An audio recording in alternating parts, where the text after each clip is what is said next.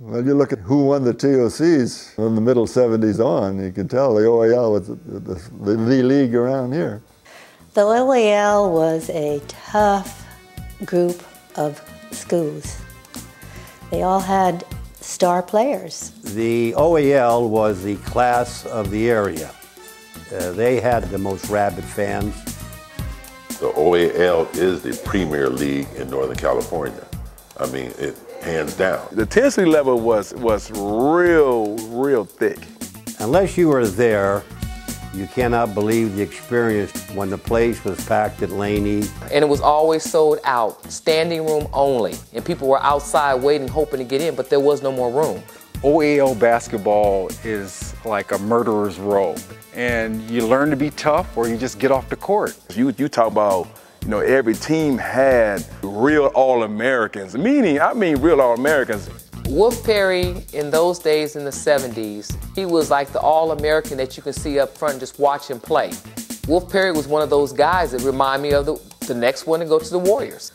And Northern Doc Shavers. Northern Doc Shavers was the biggest, roughest, toughest, meanest ball player you'd ever want to meet. And anyone who ever guarded him is probably missing teeth or, you know, has been reduced in their courage. See, back then, you had to have game, all around game.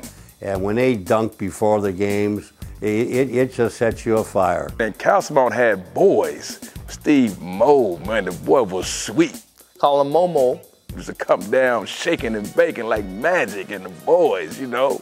Donnie Martin, you know, just had that vertical jump shot. I mean, he looked so sweet when he let it release out of his hands. Cliff Robinson. He had the headband with the perm on. Being 6'9", 6'10", you know, with that turnaround jump shot. Could nobody stop him. Could have gotten drafted right out of high school. Watching them weave it was like a ballet. It was like a dance watching them going down the court. It's like, boom, they're gone. It's like they were at the other end of the court. Nobody could stop them.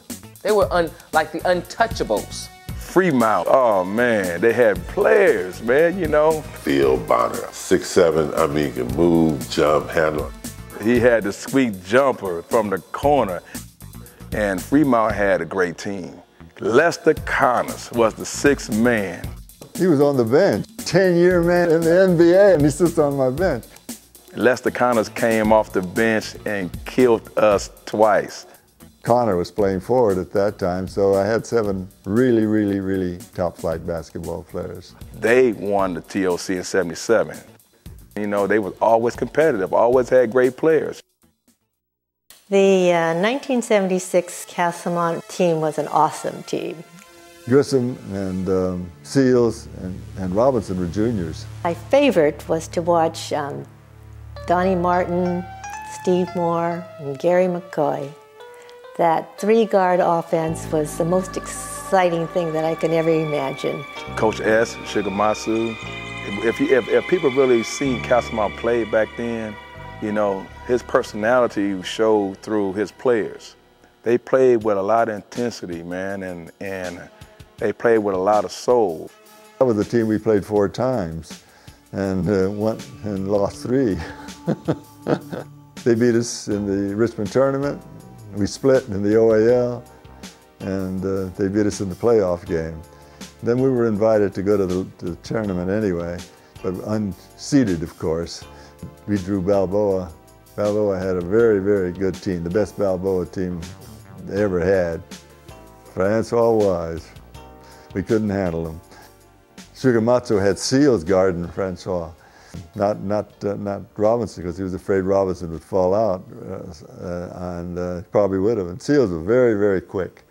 They had an exceptional team, and Sugar did a great job on that game.